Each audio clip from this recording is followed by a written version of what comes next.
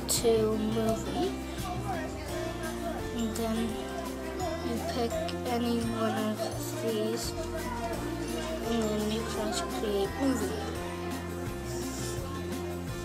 That's how you add photos.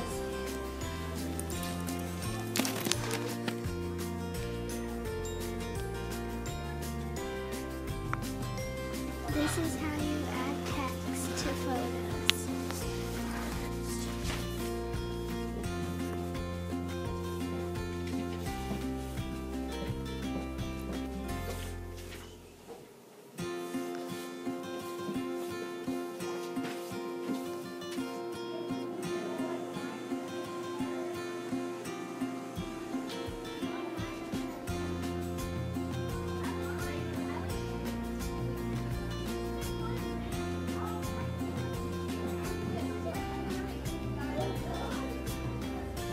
This is how you add music to your iMovie. You go on to audio and you go to theme music and you can pick which one you want. Like this.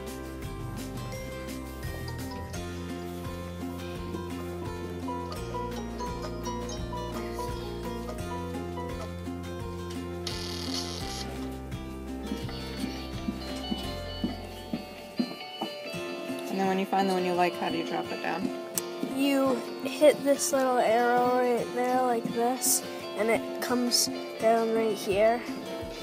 And then you play your movie and it makes the sound. This is how you get pictures on the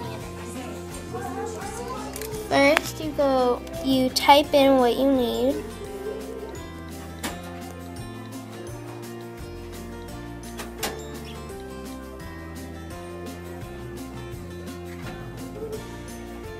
Then you go to images, so you can look at all the pictures.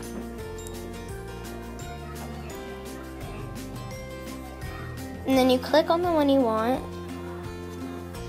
and you have to tap it so it'll go to the page, and then you hold down till it you see save image, and it saves. This is how you add video to your iMovie.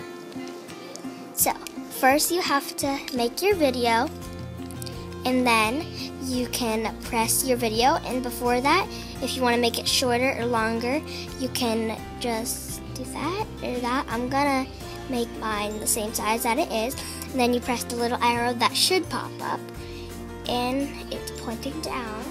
This is how you record on iMovie. You press the microphone down in the bottom right corner, and then it gives you a choice to record, or you can cancel it. So March is the best time of the year, and then you'd press stop. And then if you would want to keep it, you'd press accept. And if you want to review it, you'd press review. Or if you wanted to retake it, you press retake, and then of course you need to cancel.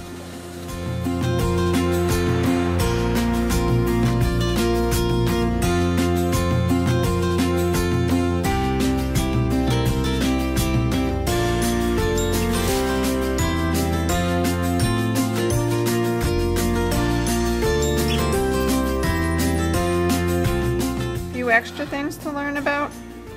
Wherever the white line is on your timeline, that's where whatever you insert from up here will drop down to.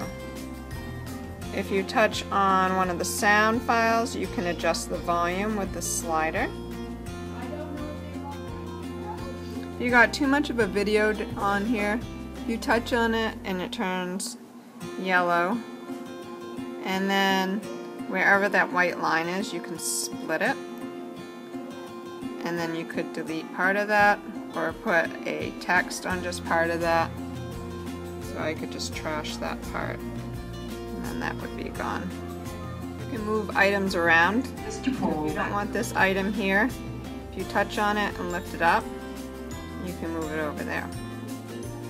Same with the audio. If you record your voice, you can do the same thing. And lastly, if you're on a slide and you click on title down here, you can choose to have different title options. So instead you could have it do any of these.